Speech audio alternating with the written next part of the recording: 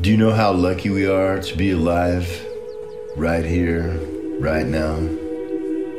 Where we are able to choose our own path and how we will walk it, even if the destination for all of us is ultimately the same. But we do get to decide what we will do with our lives while we are here, what our life will mean, and what we will leave behind. We do not get to choose our circumstances. We do not get to choose the world that we are born into. But it is up to us alone to decide how we will deal with it. We have the free will to choose the meaning we will impart to our brief journey through this world, to choose our allies and our adversaries, and the principles we will base our life on. Or not.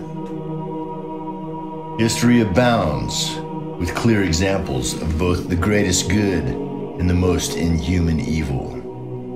And each of us will decide through action or inaction which side we will be on and how God and history will judge us.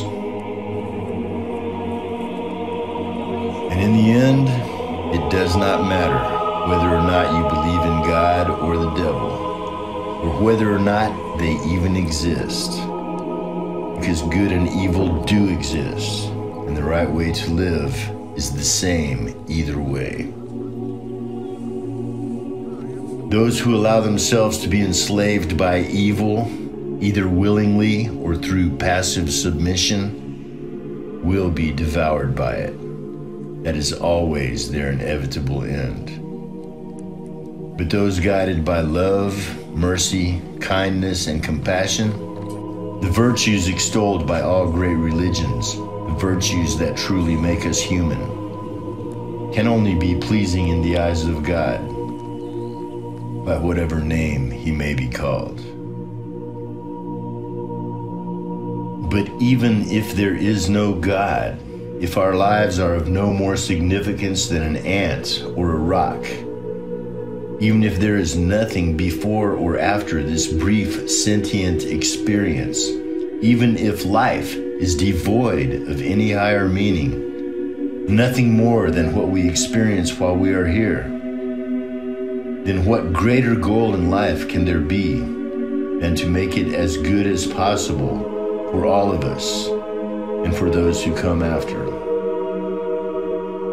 If this is all there is, let's make it the best we can for ourselves and all who share our fate together while we are alive today.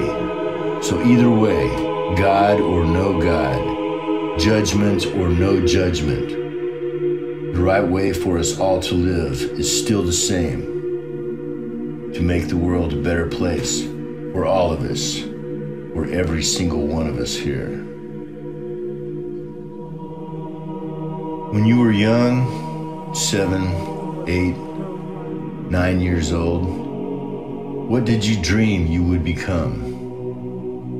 Whatever it was, didn't it involve more than money or fame?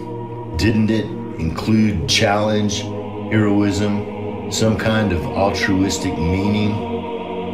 Every life has the opportunity to be beautiful, heroic, meaningful. There is a true joy that can only be known by being heroic, by sacrifice, by helping others with no thought of reward. And even someone who has nothing can do it. It is not your circumstances in life that define who you are. It is how you deal with them that determines what your life really means. This is your opportunity, your one chance for you yourself to define who you are, what this life will mean, and to prove it, not by words and pretense, but by your actions. Times are tough these days, and they are bound to get tougher. But whatever happens, Do not be afraid. Do not be afraid. We are all going to die. Accept that. There is no justice but the justice we make with our own hands, with our own hearts and our own minds. Accept that. Fear is the mind destroyer, the soul crusher. All of your enemies want you to be afraid. So do not be afraid. Don't give them that. It is impossible to be happy when you are afraid. All of your friends and all of those who love you, even those you do not know, want you to be fearless because they want you to be happy. Even if you face the gallows in the morning, be fearless, and you have won. Your life is your own legend to write and to live. It is your one chance to truly be a hero. Take it. What more could you ask for than that? It is the example that you will leave for all who come after, even if they never knew you or even heard of you. Everything we do in this life reverberates around the world and out into the universe forever. Never give up. Never sell out. Never surrender your honor and humanity. Do not be afraid. Live your life like a legend. Live your life like a hero. Even if you are the only one who sees or knows it, that is enough.